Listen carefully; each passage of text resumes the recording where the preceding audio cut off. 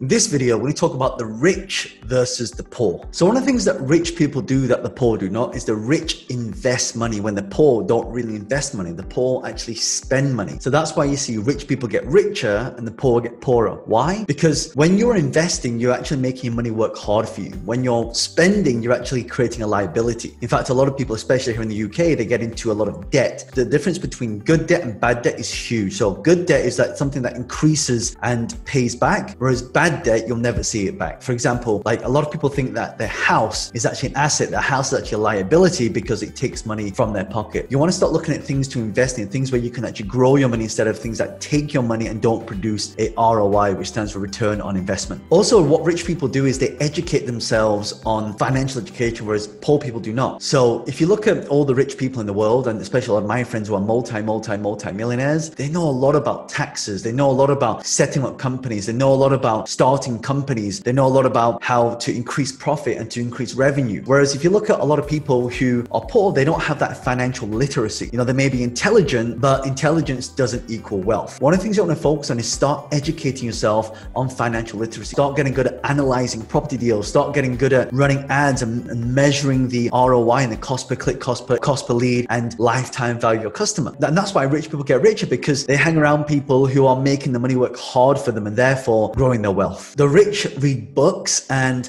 the poor watch mindless TV. Meaning, if you want to get yourself to the next level, you have to upskill yourself. You need to take your brain to the next level. You know, the best thing that's going to give you the best ROI is what's in here. So we must always focus on what's giving us the best ROI, what's producing the most income for us. And to do that, we have to upskill ourselves. The question is, do you have a high income skill or do you have a low income skill? A lot of people have a low income skill and therefore they're not able to earn more. That's why, again, the rich get richer because they're always reading books. If you look at Warren Buffett spends 78 hours a day analyzing companies because he's an investor. And if you don't know who Warren Buffett is, he's one of the first richest men in the world. He's analyzing stock on what's going to increase in value. And I think a lot of people, they don't really spend a lot of time analyzing companies. You know, they spend more time watching Game of Thrones, and there's nothing wrong with that. You know, it's okay to have that, but you got to look at how much time you're spending. If you're spending like 95% of your time, that's probably not good. You might want to spend 70% of your time reading, learning, reading autobiographies. That's one of the things I learned from Steve Jobs' autobiography, is creating something that's great, something that's going to make an impact to the universe or a dent in the universe. And that's what you want to always focus on. You know, if you're just watching TV, you just become a consumer. Consumers spend money, creators make money.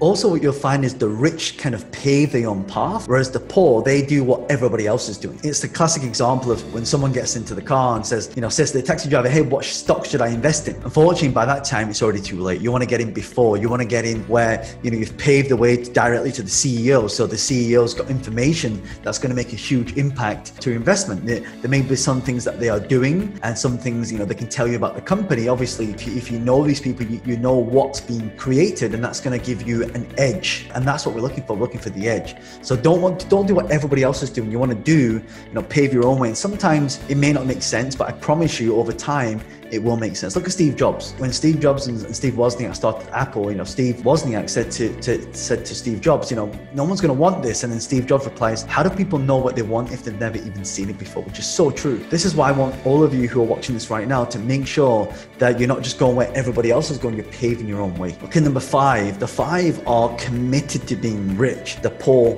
want to be rich. So there's a difference between wanting and burning desire wanting. There's two different things. For example, you know, my goal is to take my company to $1 billion valuation in the next 10 years. You know, that's my goal. That's what I want to do for the company. So every single day I wake up, every single day my focus is on the company. How do we take it to the next level? Whereas, you know, some people say, you know what, I really want to do that. They don't take action, and they'll spend more time going clubbing or going out on a weekend or going, you know, drinking. They're not spending time on their business or them. 10 years ago, I thought to myself, you know, I wonder if one day I'll make enough to be able to make an impact. And, you know, just recently I was featured in Forbes. You know, who would have thought that? And if you haven't read the article, by the way, go to Google chat, type in John Lee Forbes, and you can actually read my whole feature in there. When we listed our company, a lot of people go, well, John, how do you take it to the next level? And it's working every single day. Well, a lot of people don't realize, especially for those of you who are watching with shareholders, like Vince and I work our asses off taking this company to the next level. You know, it's doing whatever it takes, working every single hour, working every single waking hour, every single weekend to make it happen. I know some of you watching this may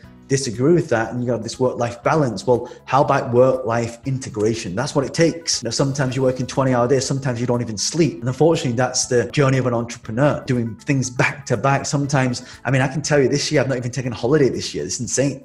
I've been working flat out, especially during the whole COVID situation. You think, well, John, you're so wealthy. Like, why don't you, I choose not to. That's the great thing about having enough financial security, is that you get to do what you want to do. And this is my purpose. And for those of you who supported our journey, I want to thank you for supporting our journey. Thank you, for believing in our vision. And, although sometimes it's not instant, guess what? I promise you at the end of it, there's a light at the end of the tunnel, but you just got to trust the process. It's almost like, I forget who that guy was, one of the Apple shareholders who, he was investing in Apple and then sold his shares for $800. If he'd have waited it out 20 years, that $800 would have turned into billions, which is actually quite insane. It's all about being patient, and it's not expecting to get rich quick, because nothing ever, like, the faster you make money, the faster you lose it. So I really hope that you can see the difference now between the rich and poor. All right. And if you like this, by the way, do me a favor, hit that like button, and it'll help us out on the algorithm, and it'll also show you more of our videos.